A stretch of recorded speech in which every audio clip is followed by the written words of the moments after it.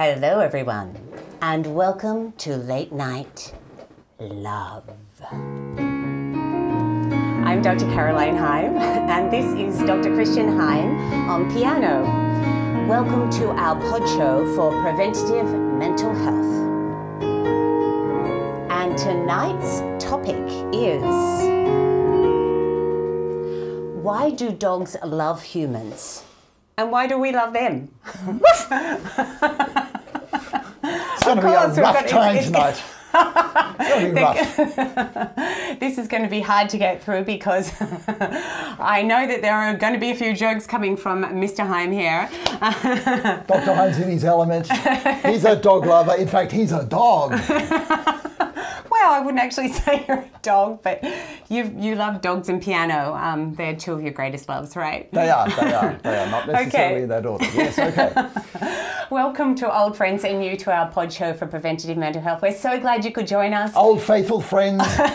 I'm not going to get through this. So glad you could join us. If you have any comments, if you have any things to say about dogs, we would love to hear what kind of dog you have. Tell us your dog stories, write them in the chat. And if you're watching afterwards, tell us about your dog and that special dog love story that you have. We love to hear those. We really love to hear them and how they are so faithful and all of that. We'll be discussing that. We'll be discussing why dogs love humans, why we love them. We'll be going and having a few stories here. It's going to be fun. And we always have music in the end. So stick around for that. Actually, we've got a song story thing. Yeah? We've got a song story. Yeah. I've decided not to do any Bach today because my Bach is worse than my bite. Oh, no. Okay. It's starting.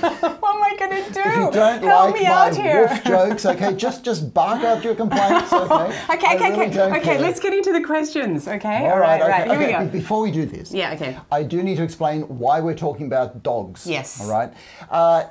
In our quest to become more loving humans, to understand love and to love each other and the context of our love so much more, there's a lot that we can learn about our relationship with dogs. Yes. What to do and what not to do. Okay. And why we love dogs so much. Yeah. Okay. Yeah. All right. Okay. Good. All Okay. right. So I'll settle down now. Promise. first question is, why do dogs and humans love each other? Let's just jump into it. She's been hounding me with this question all week long. Okay. Oh, gosh. Yeah. All right. Okay. So there's a few reasons, and Yes. there's a few things to sort of. Just separate. Okay, so first of all, why dogs and humans? Yeah. The first question is, why do we love dogs and why do dogs love us? See, I'm already thinking that I'm a dog, all right? Yeah. Firstly, it's because we both have limbic systems. Yeah. So we are both feelings-based creatures. Yeah. Secondly, like dogs, we are social creatures. So we true. work together, we cooperate to survive. Now, part of the thing is that we're losing some of that, all right, in our affluence and in our prosperity. But dogs show us how important it is to keep up that socializing. And I suppose from an evolutionary point of view, all right, dogs have been useful to us and we have been useful for dogs, Yeah. right? Yeah. So that's reasons why we both sort of came together. But there are specific reasons why we as humans really love our dogs. And again, it's got to do with the limbic system because the limbic system is full of feelings. And so dogs are trusting and trustworthy. So we can say things to dogs, and because they can't talk, they're not going to betray our secrets. Oh, yes. And you can cry in front of a dog. Yes, because dogs actually read our expressions very, very well. Yeah. Yeah, in fact, their whole face is capable more of human expressions than almost any other species. And they've evolved that way. They've actually evolved muscles to have facial expressions that are like us. So dogs are actually really good at expressing their own emotions, and we like that. It's uncomplicated. But the other thing is dogs are really good at reading us. Dogs will actually look at you and go, "You're not in a great mood today, are you? Yeah. Is there anything I can do to help?" So is that them reading our facial expressions, or is it reading or just sensing our emotions? Or is it a bit of both? Okay, it's actually both. Okay. So science, as you know, tends to be very comfortable with what's concrete and what we can actually see, but less comfortable with things that are abstract. Yeah. So our facial expressions is They're very concrete. You can see facial expressions, and as Darwin showed, facial expressions express emotions, and it's universal. You can look at a person's face and know what anger is. You can look at a wolf's face and know what anger is. You can know at a person's face and know when they're feeling sad. Well, dogs can read all of that. Okay. Right? Yeah. But it's also, when you look into a dog's eyes, it's like, okay, so we've got this word, the social brain. Whenever I look into your eyes, my social brain is connected to your social brain. Yes. So we actually start feeling together. Yes. Yes, this has to do with the angular cingulate gyrus and Yes. the limbic system, all right? But we're connected. Yeah. When you look into a dog's eyes, the same sort of connection is there. And the thing is that for dogs, it's actually a more important connection because they don't understand our words. You know, if you say, Fido, I want you to fetch my slippers and get the newspaper and keep that cat away, the most that the dog will understand is, Fido. Okay, I think I know what this guy wants, okay? And but the dog will not just listen to the words, it'll listen to the intonation behind the words and derive all of their a meaning through that. And that's actually another lesson, because that's actually how we communicate as well. But because we can talk, we think that people are meaning what they say and say what they mean, okay? But when you look at people's intonations and the emotions behind the words, people actually can tell you something different to what their words saying. Things like, I'm not angry. Okay. Yeah, exactly. Yeah, but the really wonderful thing about dogs, and this is perhaps something that we need to learn from them as humans, and there's so much we can learn from dogs, is that when we are feeling really sad or down, their immediate response is something quite physical. They come up and lick your tears away, or something like that, or whine with you, or something like that. Okay, they really empathize with you that way. Whereas humans think, oh well, I'll use my frontal lobe and I'll try and solve this for this person. When all perhaps humans need is a hug. Yeah. You can say something to that, or no? Throw me a bone and I may. You know? But what you're saying is exactly right. In fact, one of the mistakes that we make in love as humans is we think that if we've said something to somebody, that has shown love. Well, you know that I love you, right? Or I'll be there. You know I'm here to help. Words become so empty unless it's followed up by actual action, all right? An actual hand on the shoulder says I love you more than the words. Or somebody saying, look, I'll actually give you a hand with that. It's the action of going over to the person and doing something with them that says, I'm actually here with you. No matter what the words were, all right, it's the action, or it's the facial expressions, it's the intonation in our voice that means so much more than the words. But because we are the only species that talk, we end up relying on the words so much. And as you know, we're always capable of lying as well. Yeah, I know. Dogs can't lie. How's that? They can't. That's true. That's okay, right, true. They can get those guilty looks on their faces, though, can't they? When they've done something wrong. So there's some understanding there going on.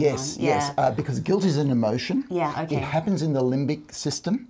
And yes, you do see those guilty looks on the dog, but it's not a lie. They actually will show you what they are feeling. Whereas we humans calculate. If we're feeling down, a lot of us will go, okay, well, I don't want people to know that I'm feeling down. So we put on that false self. Yeah, we do. Okay, great. Dogs can't do that. Okay, so last year when my students went into lockdown, into isolation for about 6 months, and also just a few weeks ago, unfortunately, because we had another COVID scare in Queensland, same thing happened. And one of the things I used to do is to get them, when they're quite often by themselves, not with family or anything, for weeks and weeks at a time, is to get them, see if any of them had a pet, and they bring them online, and the faces, which were really down, just lit up, okay? And we laughed, and there was so much joy there. So I guess my question is, can animals, and dogs in particular, release those happy brain chemicals in us? We have we have so much evidence to show that animals do, but particularly dogs. Yeah. When you look inside a dog's eyes, your oxytocin levels actually go up threefold. Okay, Right. so there's a big release of oxytocin. And the cuteness of dogs and other animals releases dopamine in us, Yes. just like a child would. Yeah. Okay, there's real pleasure in seeing the innocence of dogs, which is why your students, when they share their pets with each other, they let go of their defenses a little bit. They go, "Oh, isn't that cute?" Yeah. And they let their emotions come through a lot more, because the mere presence of dogs and pets means we become a bit more like them. We actually set aside our ability to lie, and we will actually let people see what we're really feeling. Yeah. Yeah. So what are those brain chemicals that are released then? Okay, so Heavy brain chemicals. We've talked about them before, but it's good to. Okay, let's go into the brain to see what's happening with all of that, because it's actually really, really interesting, really, really complex, and we've only really started to articulate which part of the brains do this. Okay, so the brain chemicals, which is something that we talk about a lot, are the DOSE, the dose of brain chemicals. The dopamine, which we get from the cuteness of animals, particularly dogs and cats. Yes. The oxytocin, which we get so much when we interact with pets that are able to interact back with us. And the number one is got to be dogs, I got to say. You know. Yeah. Second one is actually horses, because a horse is also able to give facial expressions and expressions through the eyes. Yeah, there's that communication going on. So it's an amazing relationship, and also because horses are a bit the same in that we domesticated horses because they were useful to us, but we were useful to their survival as well. So we've got a long history with horses. Yes. Anyway, I digress. Let me get to the serotonin, which is the S, that calm contentment of just having an old dog sitting at your feet while you're doing some reading, and the dog is just content to be with you. Yeah, so good. It's a wonderful, wonderful feeling. It's a good feeling for the dog too. Okay. There's that love shared. We want more of the love. There is, by the way, when you go back to some reading tonight, can I just lie at your feet? No! Please, pretty please. All right. Honestly. But I do want to get into another part of the brain, a more complex part of the brain. Yes.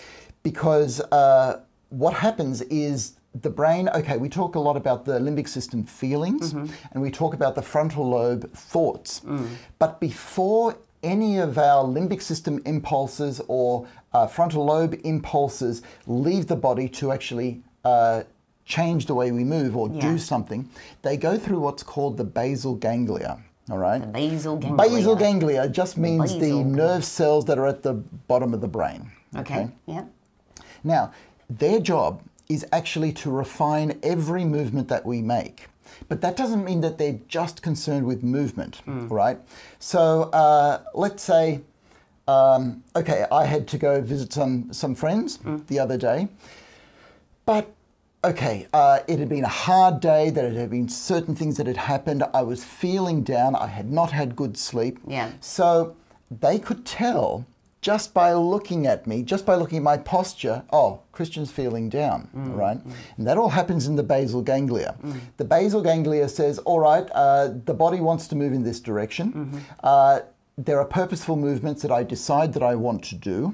That goes through the basal ganglia. But then there are these impulses from the limbic system that says, but his mood is down at the moment, so we're going to put a down twist on all the movements that he makes. Oh, wow. Yeah. Oh my gosh. Yeah. So we know this much about the brain. We know this much about the brain. This is only recent information, okay, and it's been just articulated really well what the basal ganglia now do. Okay. But it means that we are transmitting not only our thoughts, but also our feelings through each of our movements, right? So I could just touch you and you go, are you okay? You seem a bit tense.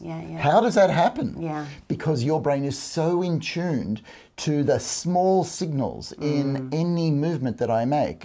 Or another way of explaining it is playing music.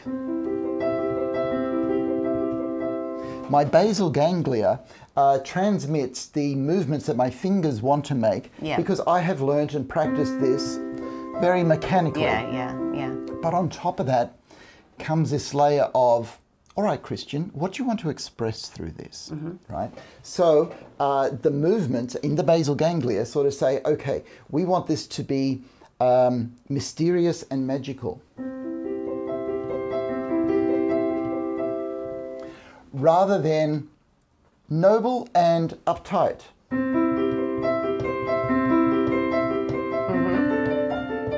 And the basal ganglia does all of that. Wow. It does the refining of the thoughts, the movements, and the emotions to have a net result.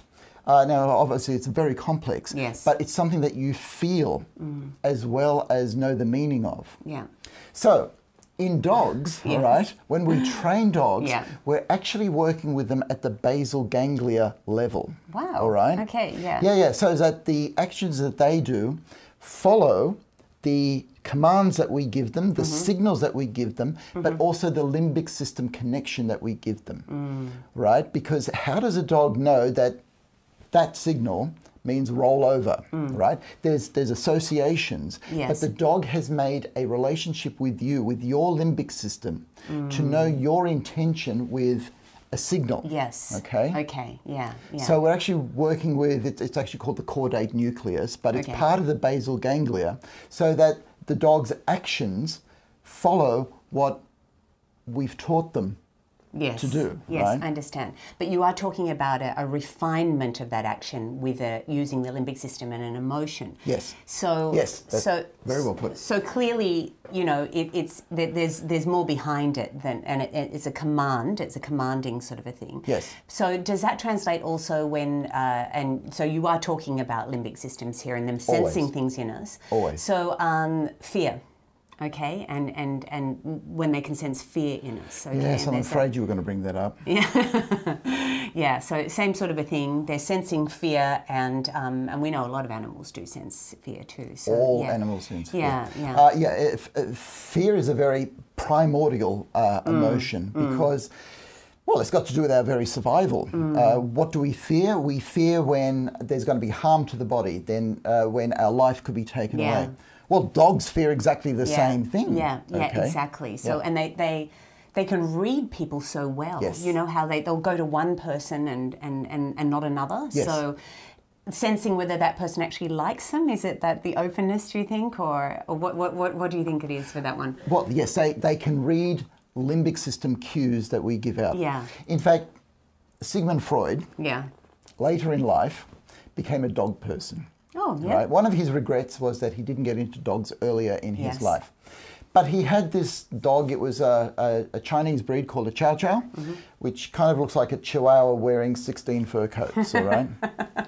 But when he would see people that he was analysing, Yeah.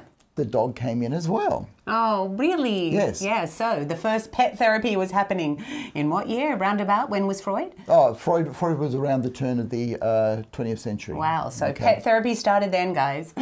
Well, it wasn't just pet therapy, but he used the dog to analyse the person. No. Okay, so if the dog was a bit standoffish, Sigmund Freud would say, you've been very anxious this week, Oh, all right? really? How or if the dog great. went straight up to the person and Yeah. patting, oh, you seem to be very relaxed and integrated Oh my today. gosh. And if the dog wanted to go out, it'll be like, Yofi doesn't like the things that you're saying at the moment. You're using too many defences. And if Yofi wanted to come back into the room, it was like, Yofi's decided to give you a second chance. Oh my gosh. Why don't you use dogs in your practice then? That'd be great. You love them so much.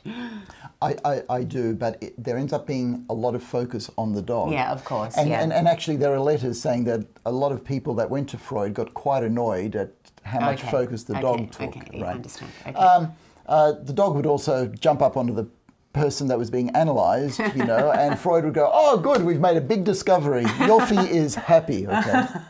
And apparently Yofi knew when 50 minutes was up. In fact, it got to the stage where Freud did not keep time. If Yofi got up and yawned, it was invariably 50 minutes. Yeah. Exactly. Yeah. Right? Yeah. So, yeah. Yeah, very interesting. They're Okay. able to read. I want to pick up on something that you said a little bit earlier, and that is that dogs are very much like us when I was Yes. talking about my students.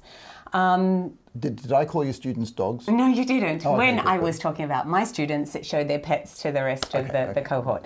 Okay. So what I wanted to talk about was this strange phenomenon that happens when pets sort of kind of look a little bit like they're humans and kind of have a similar personality to their humans. We go for a walk on the beach every afternoon, which is lovely, and we often see this gentleman, a very tall, thin gentleman, very tall and thin, looks like he's walked out of a Russell Drysdale painting, that's an Australian landscape artist, if you want to look that up. Very tall and thin, and he has always a greyhound with him who is also very tall and thin. Actually, both of them seem like they need a good meal. I worry about them. And they don't say anything, and they're just walking along there, but they look alike. It's amazing, okay? Yeah. And I'm sure you have stories of that, and you see it also. But there's also personality difference in dogs too, isn't there? Yes. Now let me finish with it, because I wanted to talk about our dog. Christian, you always want to come in there. Okay. Our dog. Stay. Stay. Good. Our dog, called Zane, was a lovely cross Labrador Staffordshire. And he, very, very friendly, super friendly, actually overly friendly, always in your face, and that's pretty much us. Literally. In your face all the time. Oh, goody, I want to play, I want to do this, I want to do that. Over enthusiastic about everything. Again, very much like us. And hopefully our boys too. But yeah. So there is something with this. What are you thinking with it psychologically? I refer you to a study that was done in the 1950s. Yeah. That resulted in a Bugs Bunny cartoon. Right. Basically, it's just wonderful Bugs Bunny cartoon where there are just all these owners with their dogs, and there's this uptight woman with her poodle walking like this, or this big burly guy, with his bulldog going around. Yeah. And it's just true, and people will even tell me, I'm a bit like a British bulldog. Once I've got an idea, I'm going to hang on to it. There's all those analogies. Yeah. Well, that reflects where it's not so much a mutual relationship between humans and dogs, but we choose dogs for our own purposes. And earlier in other episodes, I talked about how the brain likes to see itself out in the community. No, you're going to transfer that to animals now. Well, how do we choose a dog? Well, yes, of course. It's certain. Yeah, we're attracted to certain breeds. We're for attracted to reason. certain breeds and certain personalities. And just as we attract, let's say, a love partner or a friend on things that are really intangible, that we really don't understand, okay? So too, we can gravitate towards a new dog, not only just a breed, but that particular dog that says something about us. And then the dog, because dogs generally want to please their owners, they grow to be more like the owner. Yeah. So if the owner is very friendly and very open, the dog will go, okay, I'll be friendly and open. Yeah, if the owner's a bit reserved, the dog, even if it's an open, friendly dog, will go, oh, my owner's just being a bit cautious here, so I'll just be a bit more like that too. And so you can see how dogs will grow to be like their primary owners. Yeah, that's really interesting. Okay, so we've talked about some of the things that you can learn from dogs, loyalty and unconditional love, which is really a big one. Okay, let me talk about loyalty for a minute, because there's a beautiful story about Hachiko, the Japanese dog that waited 9 years at the train station where his owner, a university professor, got off every day, but the university professor had died at work. And so after waiting for years, and this dog waited for 9 years, he would go to the train station every day. The whole town knew him. This is in Tokyo, all right? So why that amount of loyalty? Where does that loyalty come from? Well, dogs are descended from wolves, and wolves are pack animals, and we usually say that in a negative sense, because of the hunting aspect of it. But wolves are very cooperative. They help each other, and they are in tune to each other, and through that they survive well, which is why they sort of drew close to humans, because humans actually too are very loyal creatures, okay? We help each other survive by being loyal to each other. Anytime we betray each other or cheat on each other, we're actually going against our own survival needs, okay? And the problem there is that we're spending so much time in hyper-individualism and social media pursuits and our own pleasures that we're starting to forget about each other. And that's one of the main messages that I want to bring back about our relationship with dogs. Okay? If you're on the internet and the dog doesn't get a look in, all right, the dog starts getting lonely. Right? Oh my goodness, it's true. Whereas if you pet the dog, if you feed the dog, if you take the dog for a walk, if you play with the dog, if you train the dog, it needs your full attention. You've got to be there. You can't have a device on at the stage, or else the dog thinks that you're not there. Because you're not. So that's one of the take-home messages. That if we were true to ourselves, true to our limbic system, true to what we actually want out of life, we'd actually spend more time with each other. Yeah, that's true. Yeah, we would. Okay, and we can learn this from dogs. So just to go ahead. tidy that up, I gave an example of the loyalty that dogs have to humans, but that loyalty was what wolves had to each other. So it was always part of them. And because we're the same in many ways, we were very useful to dogs and dogs were very useful to us, and that's why the two species grew so close. I made that connection with the loyalty and the wolves. You also said, you talked about, the dog feeling lonely while you're on the internet. So that reminds me of COVID time, particularly 2020, in Australia, where we were more locked down in Australia during 2020. And there was just so many dogs on the beach. Like there were just so many dogs around. They just seemed to multiply each week. I know, where were the people? It's just all these dogs on the beach. Who let the dogs out? Just came running towards us. What? Digging holes. The whole beach was dug up. It's so funny watching the dogs dig up the sand, okay? You see this mountain of sand being thrown. No, they did actually have owners with them. But they did seem...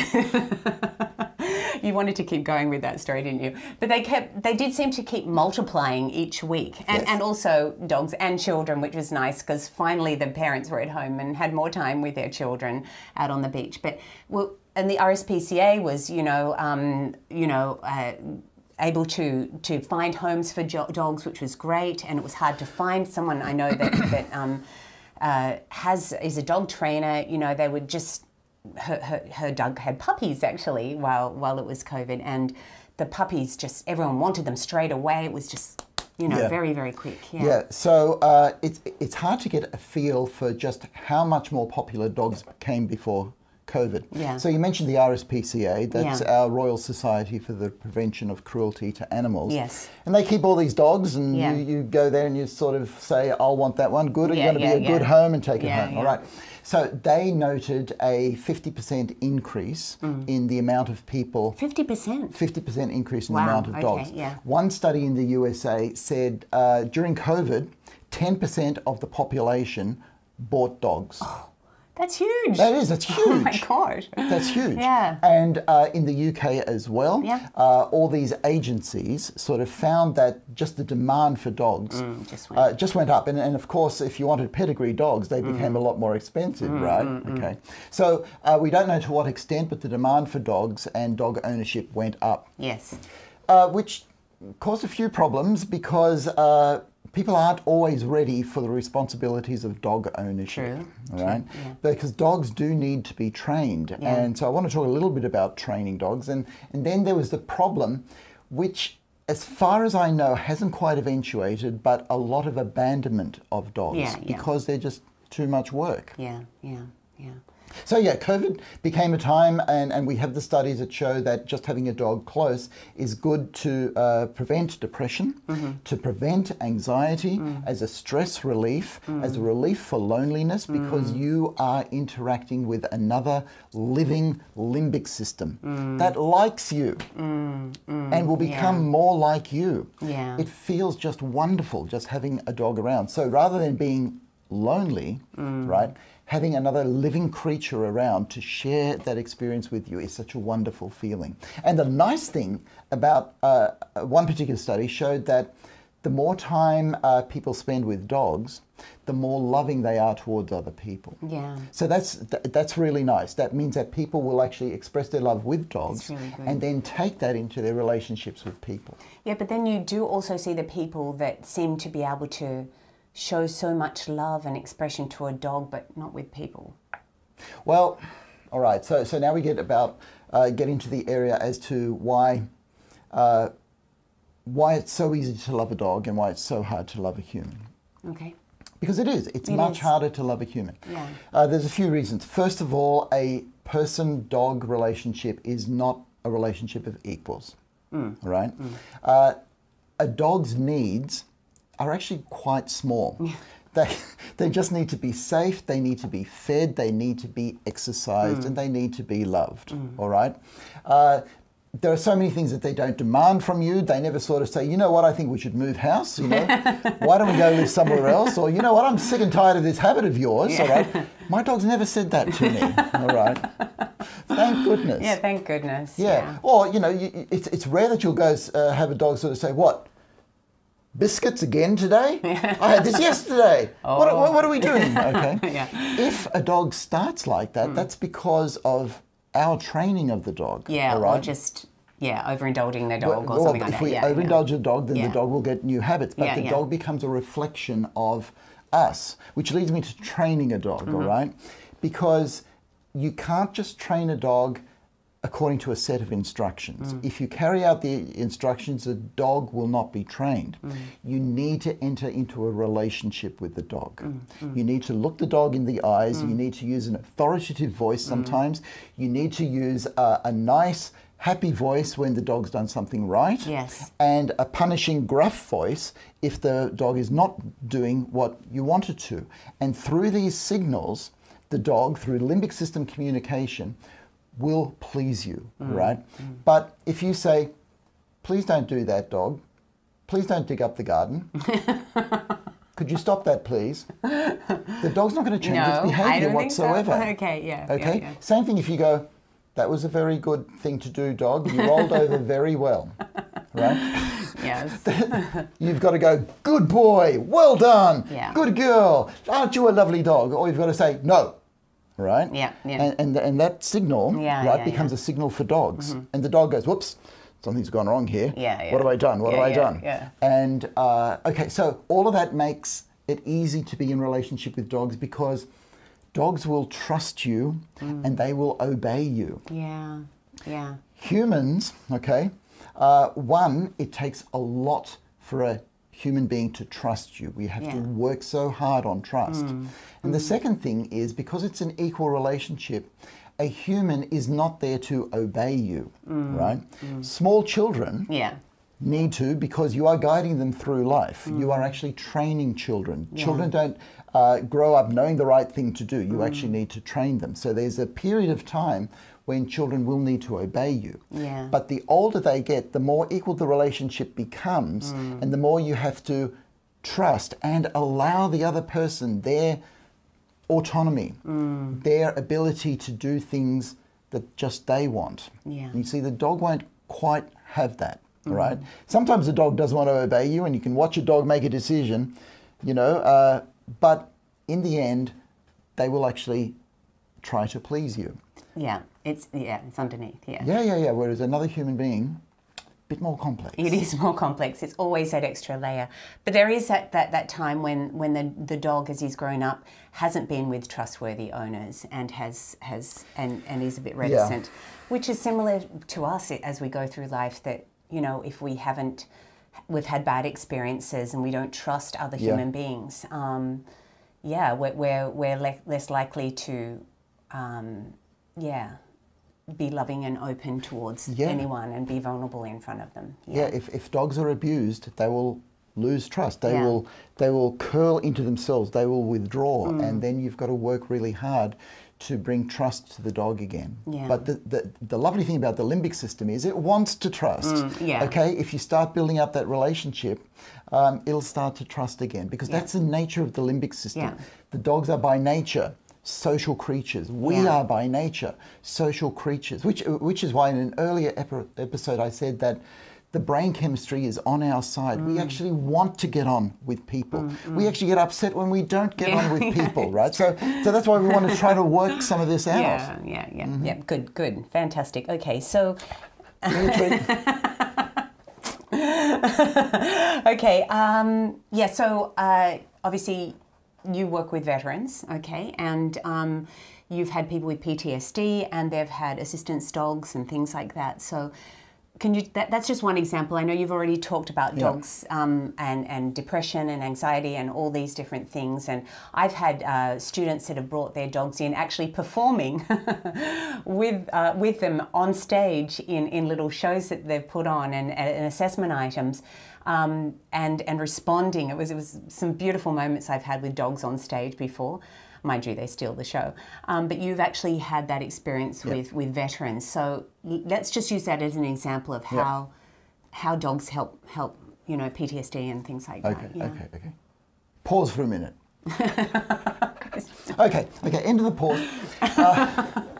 Right, so our very first animal that we domesticated as humans were dogs, right? Why? Because dogs were useful to us. Dogs became guard dogs. Dogs were useful in hunting. Dogs were useful in surveillance. Dogs were useful to carry out deeds. So in a way, the latest thing that we found that dogs are useful for are assistance dogs, right? And so the thing about PTSD in particular, okay, and we use assistance dogs for a number of different diagnoses in psychiatry, is to keep emotions stable, right?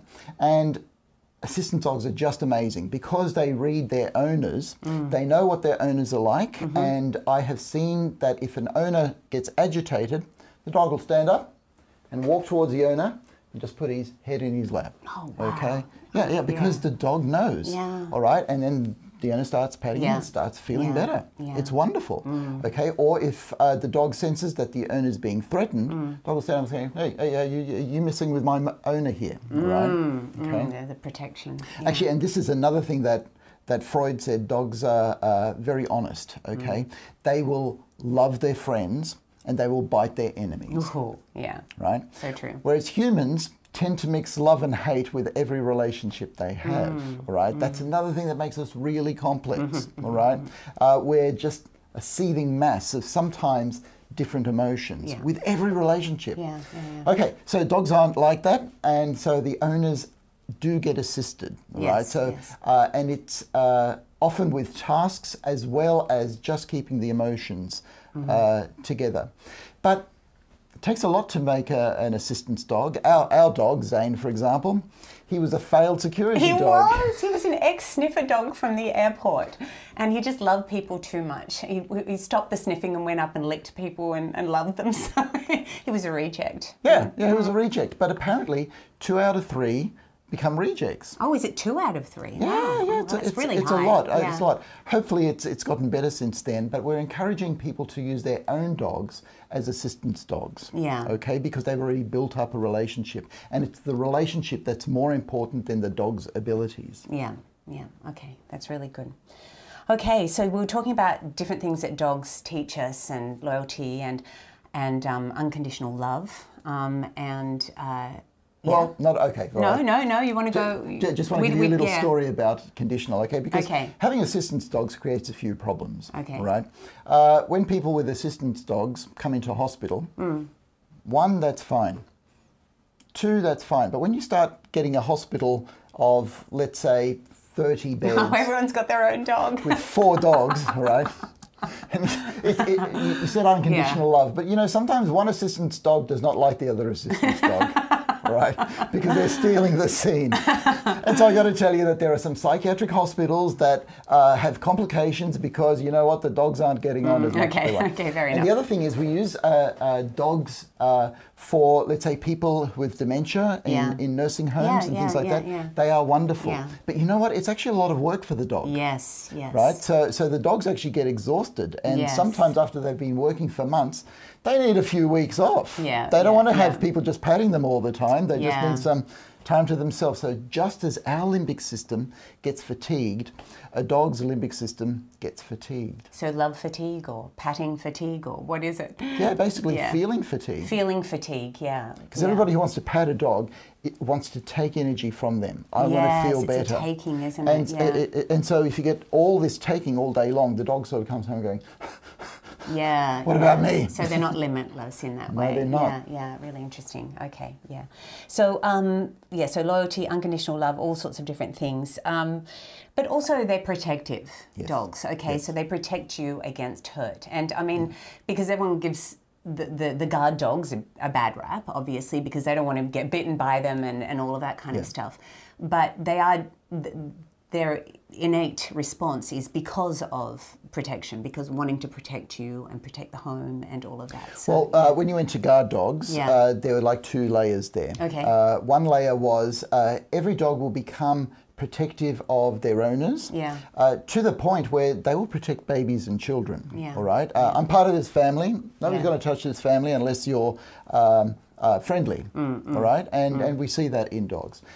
So there's that layer. But a guard dog, all right, let's say dogs like Rottweilers or German Shepherds that are guarding an actual premises, well, you've given them a task, all right? You've given them a job to do. Okay, right, and the dog is intelligent enough to know, this is my task. Job, This is what I've got to do. Yeah, yeah. What? I'm here to guard this place, all right? Who are you, friend or foe?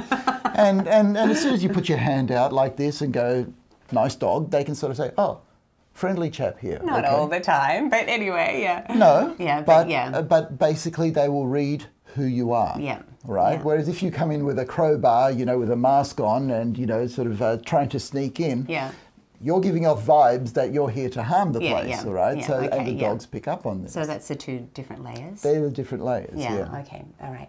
Well, I think we're almost to our hope section. I hope so. Yeah. So is there anything else that you want to say before that you didn't cover? Did I tell you that I love dogs? You did.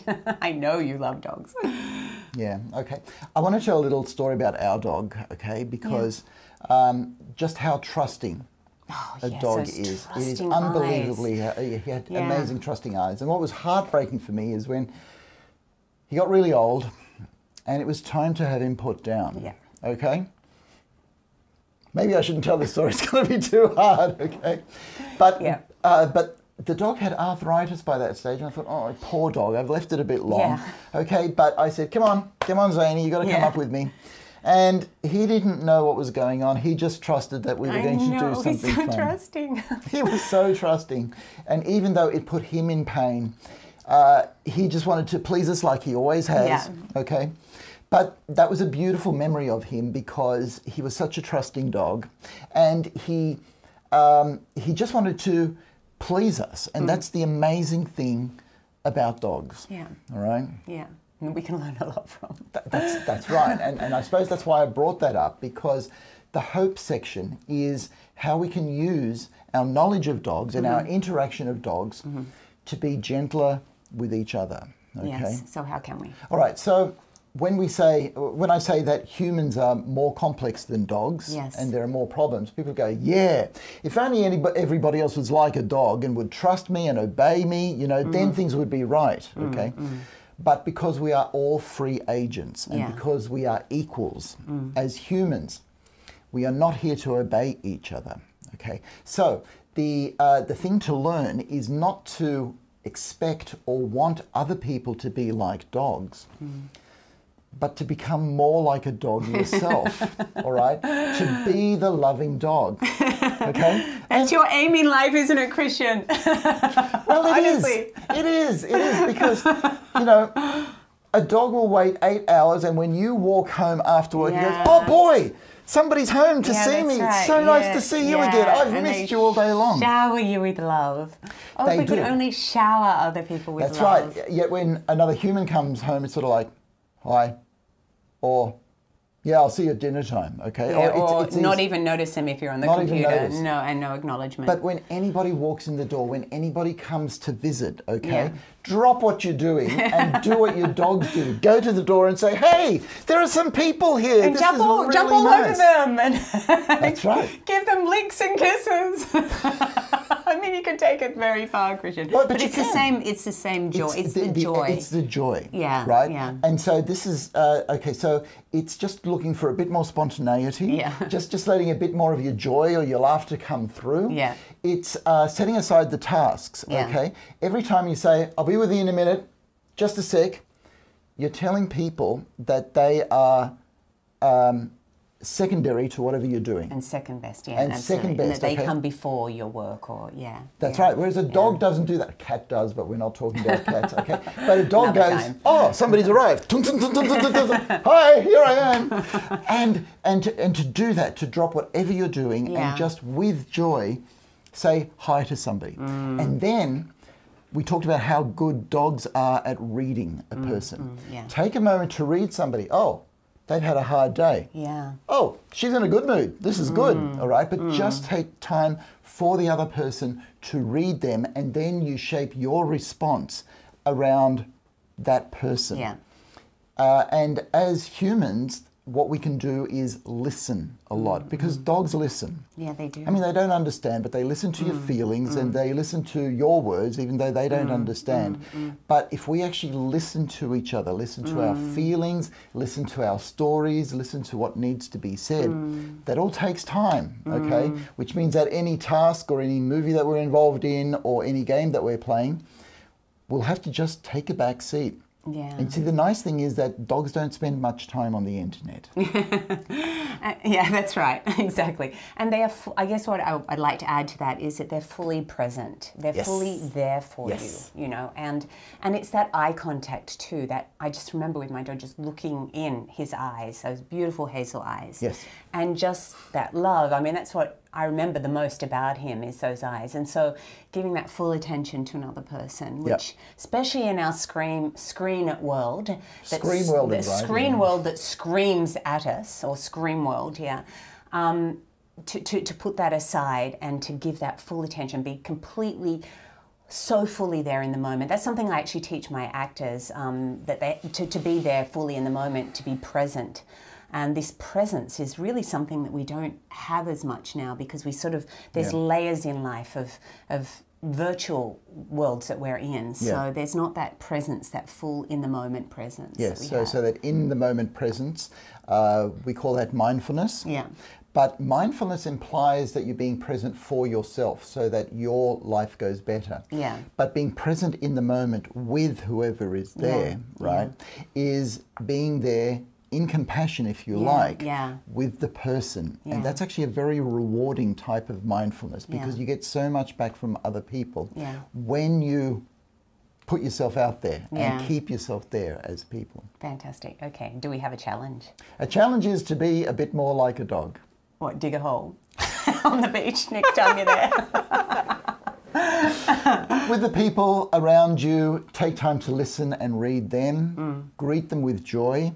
Just spend some time. Like I'll just be lying at Caroline's feet while she does some reading this evening. That'll be interesting. But to be the dog rather than demanding other people to be the dog, because that will increase trust in all of us. And one of the best feelings that you can get is when you trust another person and that person trusts you. What do you mean demand another person to be a dog? Well, okay, our life would be easier if everybody else obeyed what we did, trusted what we did and had no demands. Because remember, a dog doesn't make many demands on you, right? Whereas we as humans, we always make demands on each other. Even if it's you stay on your side of the road while we drive past, that's a demand, okay? Don't hurt me, that's a demand. And the closer you get, like in a friendship, a friendship stays together because there's mutual benefit, right? So sometimes mutual benefit can become a demand, all right? Why weren't you there for me, you know? And because we actually don't want to get it wrong, and we don't want conflict. We actually want to be able to love each other. But because of that, people actually withdraw their love out of fear of not getting it wrong. Getting it right. Of not getting it wrong. Not getting it wrong. Okay. Yeah. So it's a fear of getting it wrong. You fear of okay. And a fear of being hurt. Yeah. Okay, because those, Yep.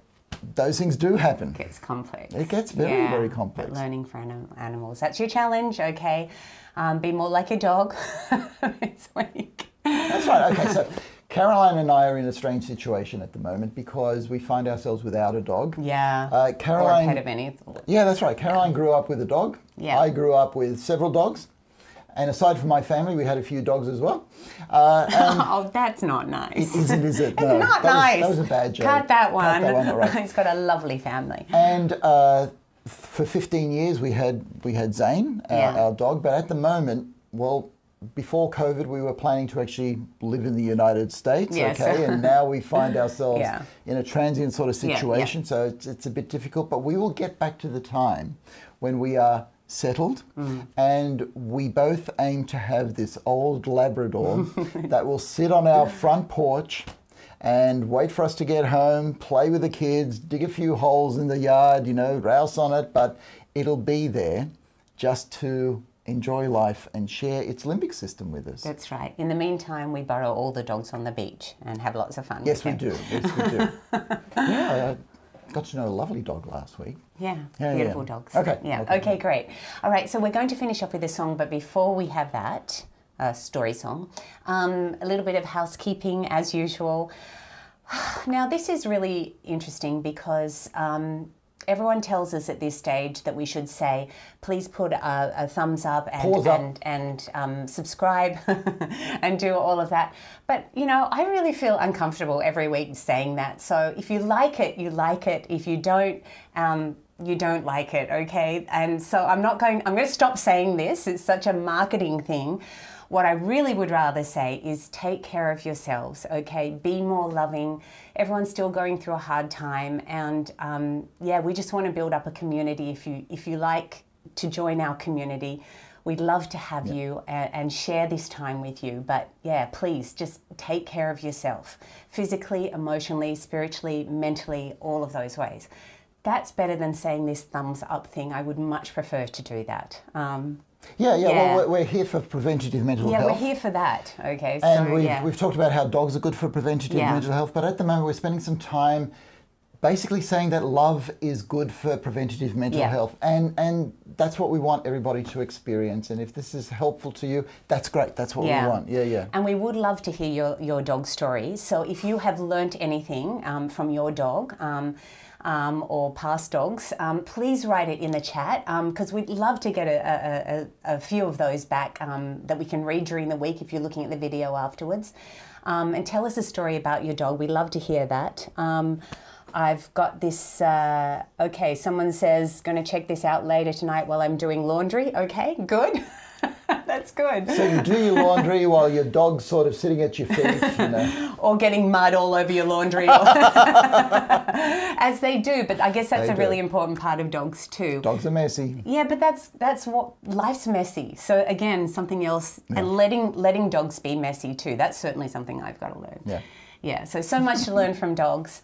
But we're so glad that you could join us, and we're going to have a song to sing you out with. Yes, a song. So I had a choice of I Love My Dog, Puppy Love, How Much Is That Doggy in the Window, and all these songs that, well, they were quite trite actually. They talked about how wonderful dogs are, but this dog song tells a story. This is written in a genre that combines two very complex types of music. It combines the harmonies of country music with the melody of Western music to come up with this complex genre called country and Western. Country and Western singers seem to like old dogs because old dogs teach you a lot. Yeah. country and Western music have a lot of sincere stories in it. So this is a sincere story. I've taken this story song and I've changed it quite a bit so that it has a modern day ring to it. And you'll understand that. And when I was putting this together, I called it Old Dogs, Children and Watermelon Wine. And Caroline said, oh, that's nice, but what was the original title? So the original title of Tom T. Hall's hit country song was Old Dogs, Children and Watermelon Wine. Enjoy.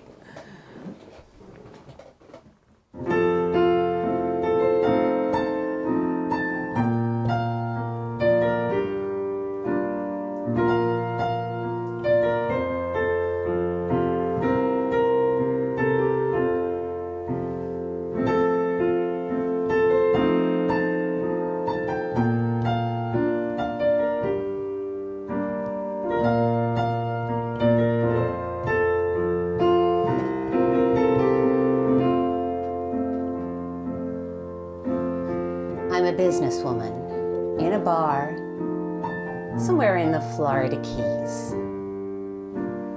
quietly relaxing after work and sipping some strawberry daiquiris, when this old gray-haired gentleman wandered into the place, then pulled up a chair, sat next to me, and stared into my face. How old do you think I am? He said. Sincere, but charmless. I said, well, I really don't care, but I could tell that he was harmless. He said, I'm now 72, through wisdom rather than wealth. I turned away and thought, well, stranger, be wise and keep your hands to yourself. There wasn't anyone around except this old man and me. There's a guy who ran the bar, watching some sports show on TV. And, uninvited, this old man sat down and opened up his mind on old dogs and children and watermelon wine. Ever had a drink of watermelon wine? He asks flatly, lacking tact. He told me how it's light, sweet, and refreshing, but I didn't answer back. It's one of only 3 things in this world that's worth a solitary dime.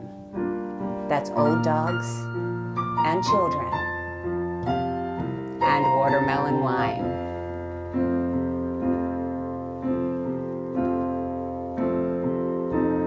He said, women only think about themselves and men are just no better. And friends, well, they're just not around when they discover you're down. He said, I've tried loving all people when I was young and in my prime. But now I'm down to old dogs, children, and watermelon wine. Old dogs, they care about you, even when you make mistakes. They're faithful, loyal, and true. There is nothing that they fake. I've had mutts and flea bags and hound dogs and yappers young and fine. Now I have an old dog, no children, and lots of watermelon wine. God bless all little children while they're still too young to hate. They grow up into adults and learn about love when it's too late. But puppies and pooches and bow wows and all types of canine, they grow into old dogs, innocent as children, and fresh as watermelon wine. When he finally walked away, I found a pen and copied down his line about being fake and loving too late, and children being too innocent to hate. And that night I dreamed in peaceful sleep of shady summertime, of my good old dogs, my own children, and trying some watermelon wine.